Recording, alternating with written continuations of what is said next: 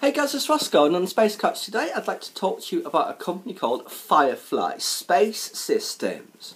Now, they were founded in January 2014, originally based in Hawthorne, California. That's where SpaceX are based. But they're now based in Austin, Texas. It's founded by this guy called Tom Markusic, PJ King, and a group of entrepreneurs who have self-funded the company, similar to Copenhagen Suborbitals, I guess, in some ways.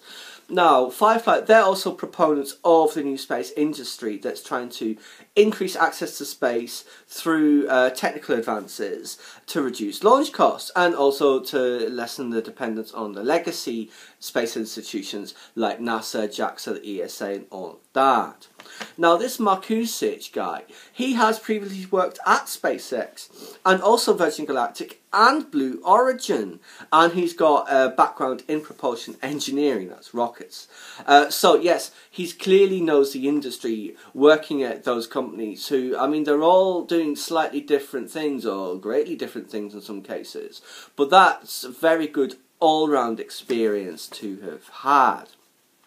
Now, the name of the company, Firefly Space Systems, it comes from when Mr. Markusic was sat on his back porch one night, just watching the fireflies just buzzing around, you know, and he thought, you know what, one day, that's what the sky's going to look like with all the ships leaving for Mars and the colonies. I like that, don't you? I think that's really good. Nice way to get the name for your company. So, now, they've developed an aerospike engine and self-pressurizing propellant to help increase the payload fraction on those rockets. Now, currently, most rockets use inert gases to maintain the pressure in the stages while they're full of fuel. Now, by removing this requirement and making the propellant self-pressurizing, you cut the weight, you know? You cut the weight, you cut the complexity, you cut possible failures, you increase your payload fraction to orbit, you know? You can launch more up there for less. Who does that remind you of? What was that company he worked for? The other one based in Hawthorne? Now, they propose using methane and liquid oxygen as their fuel for these rockets. Now, they're very clean burning as these things go, and also cheaper. I mean, methane, I mean, it's not like it's just lying around to be used, but I mean, technically it is, I suppose. I mean, I think it's the cheapest fuel you can use. By using those clean fuels, it reduces the need to refurbish the engines between firings, you know, assuming you've got an element of reusability, which I assume they will do in due course. They do hope to be able to recover and reuse all the launch stages, not just the first one, you know. So that would be very interesting, and yes, you would definitely want your engine to be able to fire over and over and over and over and over and over again. Now, they've developed their vehicle, it's the Firefly Alpha.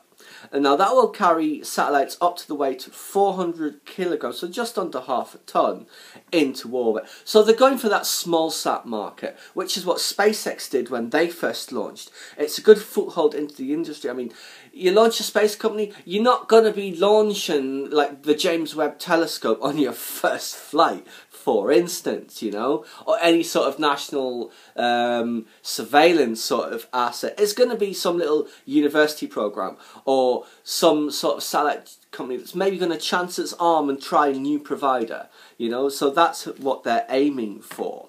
So obviously this is a lightweight carbon composite rocket again, reducing the weight and increasing the payload fraction, you know. Could be the carbon composite rockets will be the way things go, as there's a couple of people working on them. These guys in Rocket Lab, I believe. So very interesting, because, I mean, they're working on these small rockets, obviously. Now, if it was like a Falcon 9 or a Falcon Heavy was a carbon composite, now just think what that would do to the cost. Assuming there's no problems with that composite, of course. It'd be pretty interesting. I wonder how much extra payload they would be able to throw up there if they had the carbon composite stages and self-pressurizing fuel. Maybe it was a concept they looked at and decided not to go forward, and maybe that's where the guy set up his own company. Who knows? Who knows? Well, they know, obviously, I suppose. Now, they're also planning on a Firefly beta vehicle. Now, what that would be, that's essentially would be like the Falcon Heavy, in that it is a multi-core design of several of these Alpha rockets grouped together. I assume one in the centre, one either side on the core, or possibly clustered around like some of those Russian rockets are. So anyway, guys, that's another rocket company. Isn't that fantastic? And they're also trying to self-fund, which is also good to see. Now, let's hope that they're successful. It would be brilliant if they were. I mean, I just love that name, Firefly. Obviously, there's the sci-fi aspect to it as well from the Serenity movie and TV show. Always happy to see new entrants into the NewSpace race. More of that, please. As always, please subscribe to my channel if you enjoyed this overview of Firefly space systems. Please subscribe to my channel, obviously. Leave a comment or a suggestion for an upcoming topic, or hit that big high five.